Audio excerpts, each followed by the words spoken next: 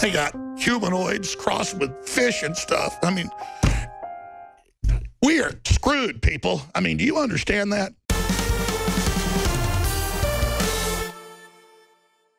You know how little kids tend to have videos and movies they just want to watch over and over every single fucking day? Well, I kind of have a few videos like that. First one is Vape Nation. Represent the nation, y'all.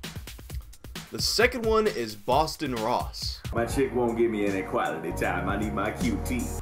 And the third one is Alex Jones crying about the fucking fish people. Oh, God. They had in tanks people with gills and they're little babies and they were in there just gulping, clawing at the sides. You see a turtle at the zoo and it wants out and you feel for it. The funny thing about the fish people video, though, as crazy as it is, like, if you guys might have seen my fucking, my video about the human-ape hybrids, like, there's something about chimeras that is just super fucking fascinating to me in some sick, demented way. I was actually working on a video about the real research into chimeras when, bam, all of a sudden, today, what's today's date? The 26th. Today, all of a sudden, a news story comes out that they actually managed to make human pig chimera fetuses. So, alright, these chimeras that we have, they're probably not as fantastical. I never told the story on air because it's so fantastical. As the ones that Alex Jones described. They don't have fucking gills, they're not floating around in tanks banging on them to get free, but they're real and we fucking have them. And the cool thing is, like, this technology we have to be able to make these chimeras, this is a potentially life-saving technology. The idea is that we might be able to grow human organs inside of animals such as pigs.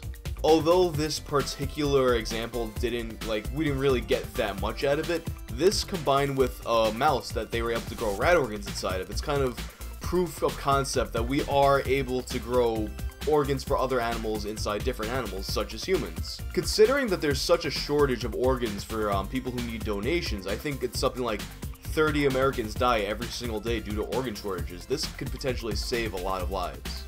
However, this kind of experimentation has been very controversial for a long time because it exists in this moral gray area and there are some risks that come along with it.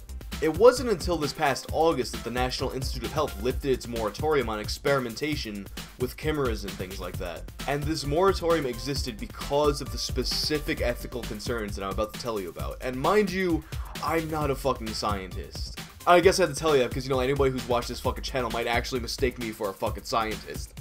But yeah, I'm not a scientist, I'm just a guy who's interested in this kind of weird shit. But please feel free to correct me in the comments, especially since what I'm about to tell you. It's working off this article I found when I was doing my research, and I can't fucking find it again, but it took the ethical concerns and put them in layman's terms. But basically, when you're making these kinds of human-animal hybrids with stem cells, there exists a remote possibility that it could develop a human consciousness.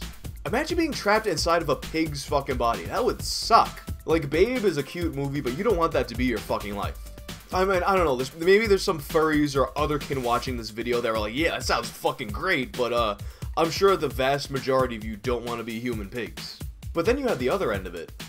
What happens if, say, you have a human consciousness inside of a pig, but because that is the only life that this pig with a human consciousness has ever known, that it just winds up growing up like a normal pig? That raises all kinds of questions about what the difference actually is between a human's consciousness and an animal's consciousness. It kind of raises questions about the nature of consciousness itself.